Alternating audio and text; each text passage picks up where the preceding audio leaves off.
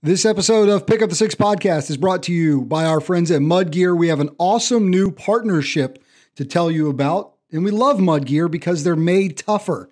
Just like you guys, it's outdoor gear for the outdoor athlete. You can get it dirty, you can sweat in it, it's all good, and I absolutely love it. If you go to my Instagram, you'll see me rocking Mud Gear shirts and shorts on that Blue Ridge relay, and it performed really, really well. We've got a great deal going for our listeners. You go to mudgear.com, you use the code PUT6, that's the number 6, PUT and the number 6, and you're saving 15% off today. Great shirts, great shorts, awesome socks. They've got a bunch of different kinds of socks. They've got full knee-high socks for compression. They've got running socks. They've got mountain biking socks. They've got rucking socks. It's all good. Go pick it up today. It's made tougher. It's Mud Gear, and it's 15% off at mudgear.com using the code PUT6. Go get after it, pick up some of their stuff, and help support a great company that we love to partner with. If something happens to me, you should be sad, but not forever.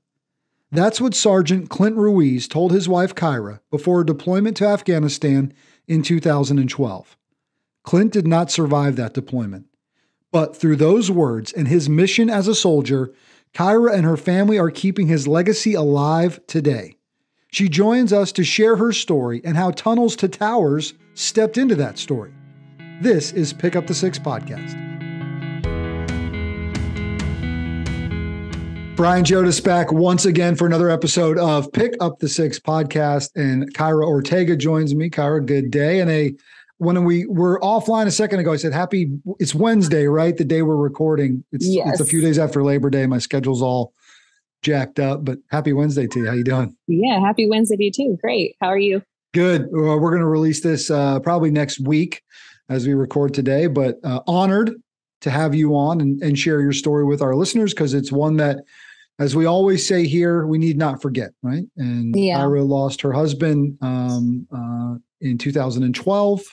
when he was serving our nation in Afghanistan. So she's going to share that story, but there's a pretty incredible story about what comes from that loss and what has continued to grow, and how an incredible organization like Tunnel to Towers steps in to assist her family. And so first of all, I'm just grateful to have you today. Yeah. Thanks for having me too. It was great meeting you and talking with you so far. Yeah. It's good. I like the way these journeys bring us together, right? Not by coincidence, definitely. Not by accident. That's for sure. So you went in the Army as well, right? You and Clint, right? Yes. Yes. Me and Clint. Tell us a little bit about your service story and then how you guys met.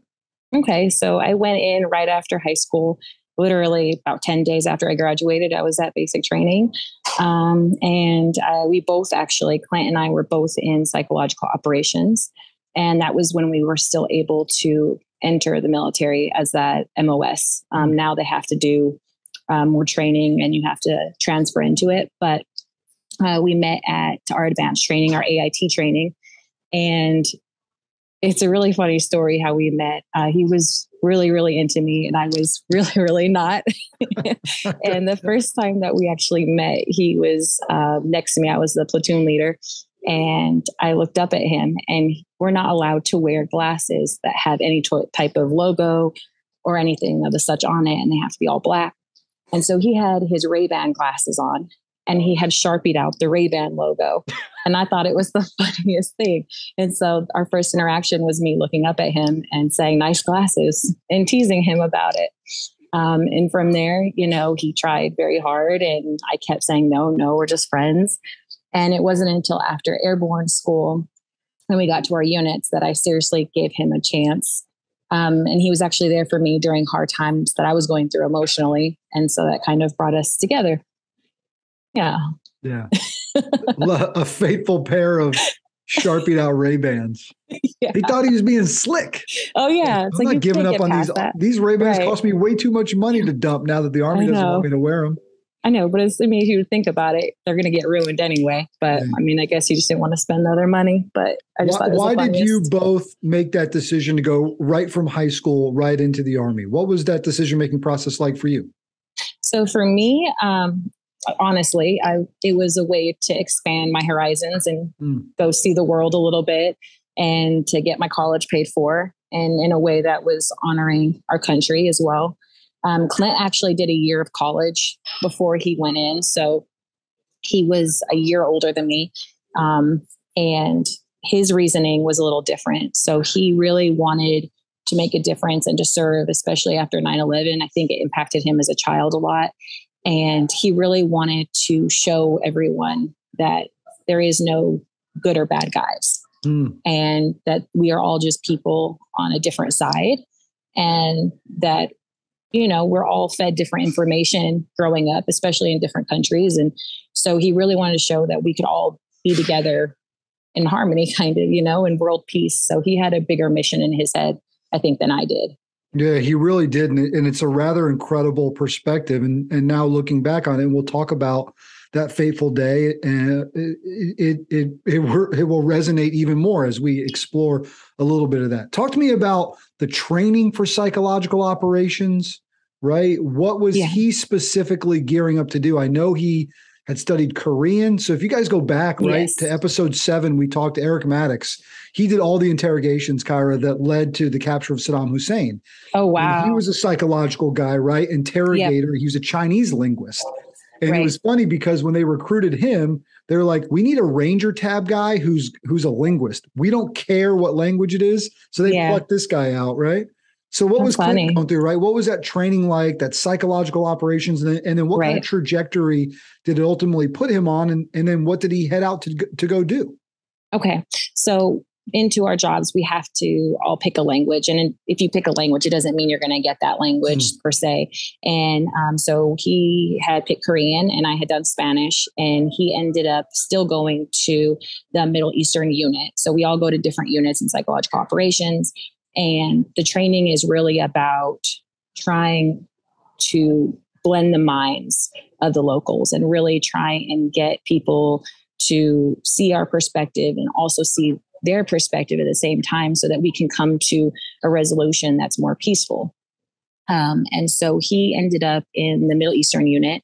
And in the Middle Eastern units, you're not sent out as a deployment of psychological operations. You're sent out as sort of support for SEAL teams and for special force teams, Ranger teams, and the such. And so there's usually 1 or 2 psychological operations specialists on a team that goes out any given day. And when they go to the Middle Eastern units, they don't get sent to the big bases in Afghanistan. You get sent out to the middle of nowhere, and you're living basically in these tents for, camps. It's not as glamorous. You don't have, any shops or anything like that. And their goal, from my understanding, because, obviously a lot of this is classified, so I don't know all of what they were intending to do, but was to kind of get the local people and get what they were going on in their heads and vice versa, and to really kind of figure out what was going on in that area that he had gone to. There's a lot of tactical warfighting components that are happening during really that 20-year stretch, right, of the Afghanistan engagement. But then there's so much that must go into that part of it, right? The psychological, the mental component, especially as you're dealing with folks on the ground and ultimately trying to get them missional with what we're trying to do, right? And integrate in with what they're doing as well. Was he also, and again, some of it you may know, some of it you may not. Is he also providing support for those teams, right? So if it's you're weaving with locals, right? What's the level of support for those SEAL teams or the special operators that he was integrated with? Right. I don't know 100%, but I know that when we're there for support, it's in our specialty. So our specialty is to really try and understand the people and kind of get their perspective. So I'm assuming is that they're providing the support and really talking to the families and trying to make a connection with families and the villagers and the places that they were visiting, while the SEAL teams and special forces were conducting whatever mission that they had in mind during that time. Yeah. Interesting. Yeah. All right. Tell us about October the 25th, 2012, a tough and terrible day for you and your family, but we want to take time to honor your warrior and remember his legacy as well. So tell us a little bit about it. So on the 25th, he and his team were out patrolling a local village, And from my understanding, they were going to do an interrogation in one of the houses. And it had been a long day, long week in general. And they had told Clint that he could go and rest under a tree and just go relax while they had done the interrogation, that they didn't need him. And he did not want to do that. And so instead, he decided to go and pull security on top of the roof with a civil affairs officer, sergeant, and then also an Afghan police officer. And while they were pulling security up top, the Afghan police officer turned and shot my husband in the head, and then shot the other guy in the head as well, and had taken off. That was Staff Sergeant Kashif Memon as well, yes. who was also up there that day. Par for the course in Clint's character to volunteer to go up and work that security detail and rather take that break? Yeah. Yeah, for sure. He definitely wanted to be a part of it and if he was there, he wanted to work. Yeah. His whole thing was, if I'm here, this is what I'm here to do. I'm not here to really take breaks or anything else. And he wanted to be a part of it all. Before we, I want to go back to his perspective, right? Yes. Because obviously you hear that story, and Kyra, we don't take for granted what it takes for you to tell it. We know that 10 years, maybe at times seem like they inched by, and maybe at times feel like they've flown by, right? Definitely. Your son Caleb, who was maybe only a year and a half old at that time, has grown up now. He's 11. Right? He's playing football. So we don't take for granted, right, what it takes to do that. So we're thankful for that. His mindset was to show that while there's good and bad, there are just ultimately different sides. Right. To know his mindset going into that, and then to hear the story as to what exactly happens on that day, what were the initial range of emotions? And then how were you able to process that in the years to come? So, obviously my first initial reaction was disbelief. Mm-hmm. I was just talking to him on Skype, or on Zoom, and it was not even 24 hours later. And, then it was just despair. I ended up having to tell his parents. They were supposed to coordinate to tell us all at the same time. It didn't happen. So I had to tell his parents, which was just gut wrenching for me. Yeah. And then I really wanted to honor his perspective, and I really wanted to honor his mindset when it came to people in general. And so I've continued, and I've raised my son to believe that there is good in everyone, and that not everything is as it seems. The Afghan police officer could have been bribed. He could have been blackmailed. He could have had someone that he loved killed by us. There are so many different things and scenarios that could have happened that we don't know. And so for us to spend our life hating him would just be a waste and a dishonor to Clint's memory, in my opinion. I've felt very fortunate, obviously, to hear these stories and share them, but also get to know my friend Nick Lavery, who was a special operator in Afghanistan and had a similar incident happen to him, where the Afghan security turned the weapon on his unit, shot Nick. He lost his leg, right? Was fortunate enough to survive. He should have died that day, lost his leg. And he says the same thing. He said, I could have bottled all that up in a bunch of hate and vitriol. He goes, but that I'd only be then tearing myself down. I'd only continue to tear others down. Right. I know it's not easy. I know it's not easy. 10 years of doing that. Yeah. How much, right? How intentional? How much do you talk about that when you talk to other people? How much do you talk to Caleb about that now? Yeah. When he was younger, he was only one when he passed.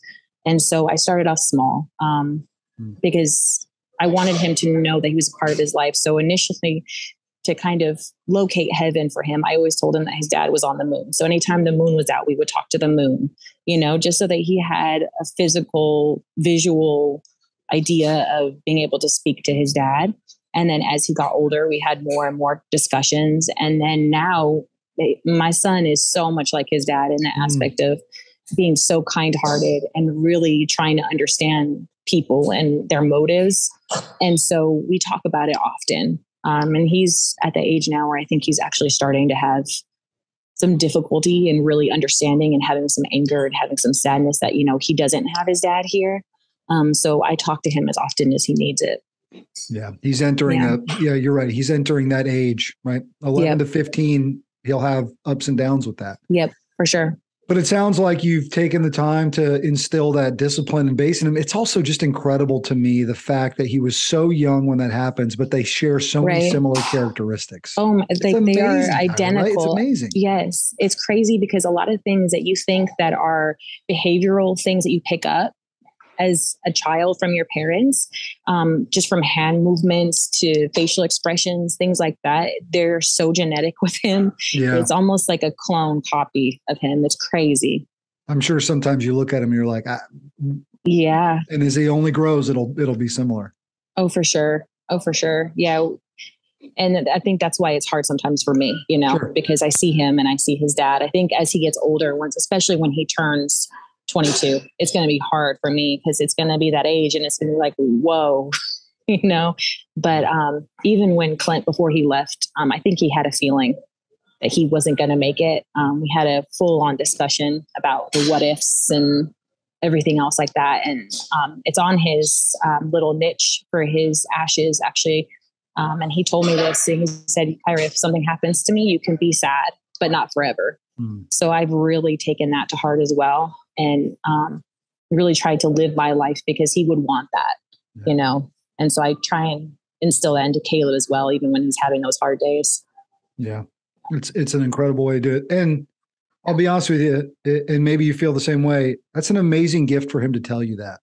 Oh, I'm so thankful. I am so thankful because who knows how I would have dealt with the grief, if we hadn't had that conversation. It would have been completely different because I would have no idea how he would have felt about me. I mean, I know that he's not here, but I still would have loved to know what he would have liked me to do or what he would have liked me to instill into his son, So yeah, but even in that short sentence, I think it tells you a lot. So much. It gives you a lot. All right. Yeah. Mm-hmm. That's amazing. For sure.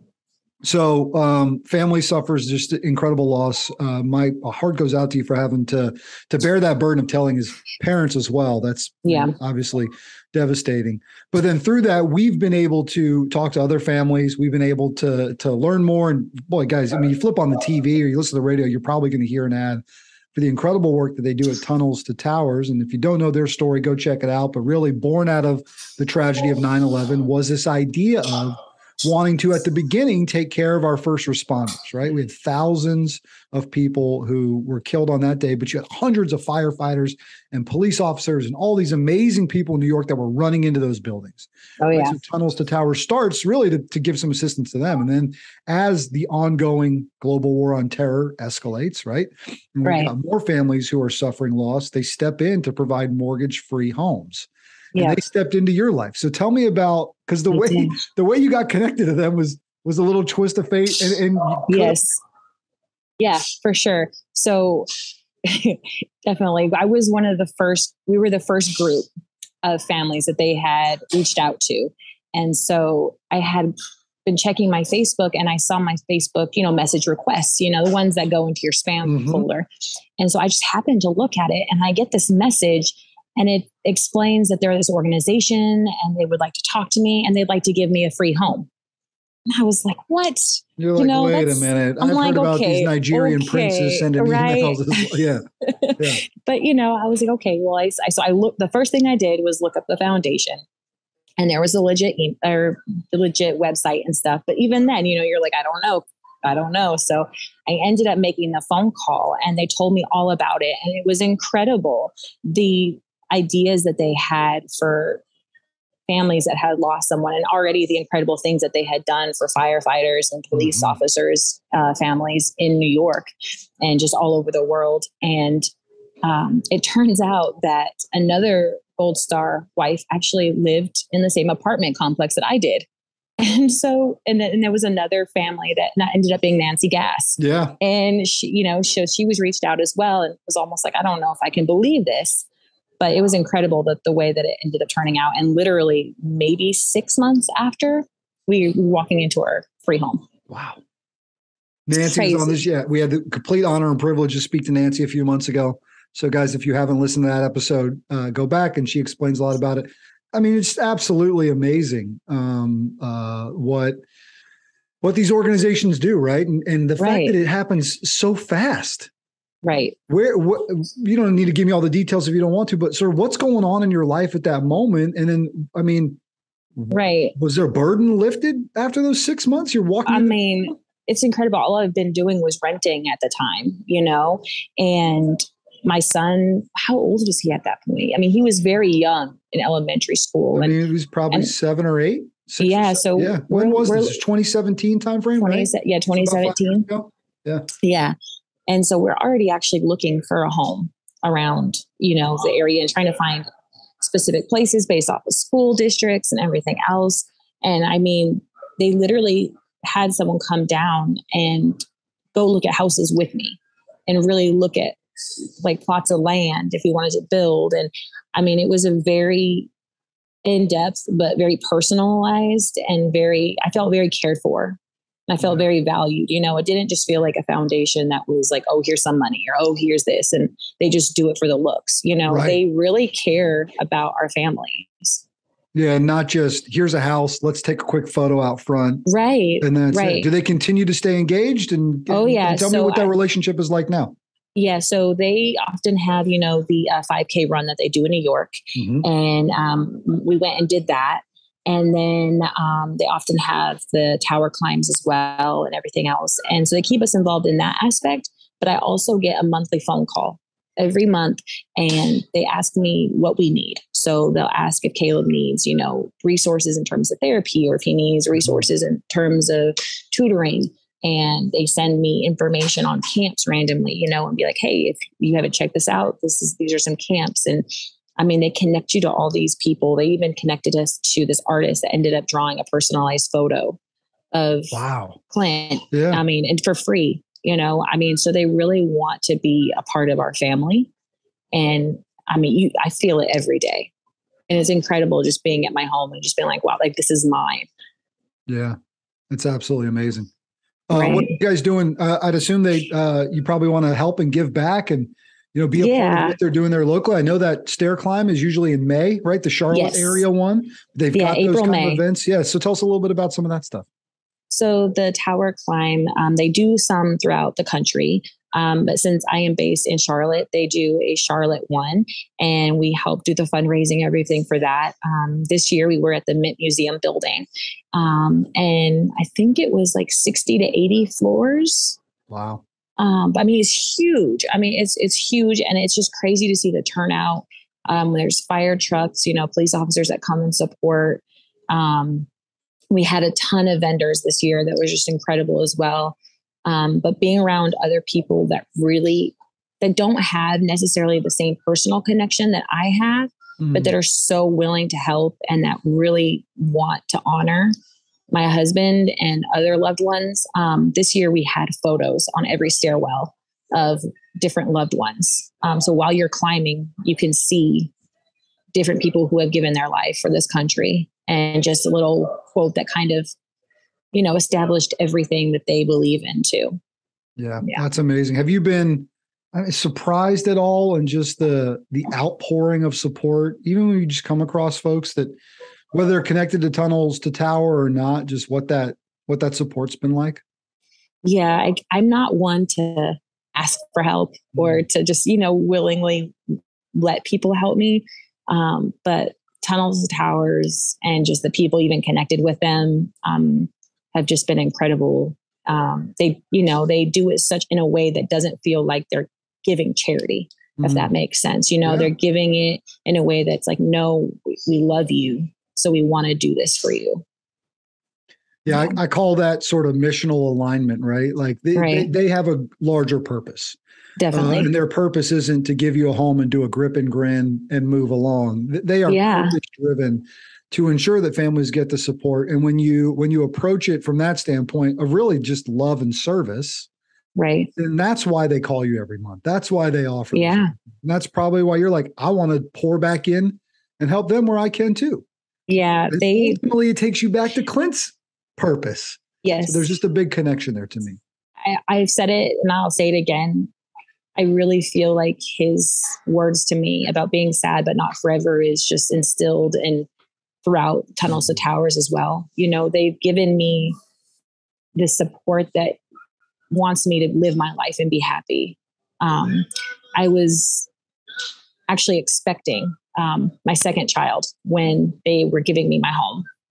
And the amount of support and love that they gave me and my new extended family was just incredible. I mean, they bought me gifts off of my registry, for example. I mean, just things that they didn't have to do.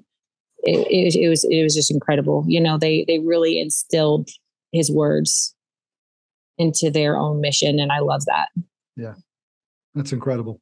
Guys, go check them out. Kyra, we're so grateful for you sharing the story, sharing Clint's story with us. Yeah, right? Thank you. We want to make sure we take that intentional time and remember those who have paid that ultimate price for us to be able to do this, right? For you and I to be able to talk today. Somebody's got to be willing to put it on the line for that. This 11-year-old man is playing a little bit of football, right? Oh, yeah. How's mama do with the young man playing football? I love it. I'm competitive. So I love it. He plays D tackle. He plays some center. He's on the O line. I mean, he loves to play on defense. He would play defense all day if you'd let him know. Yeah. That's great. Yeah.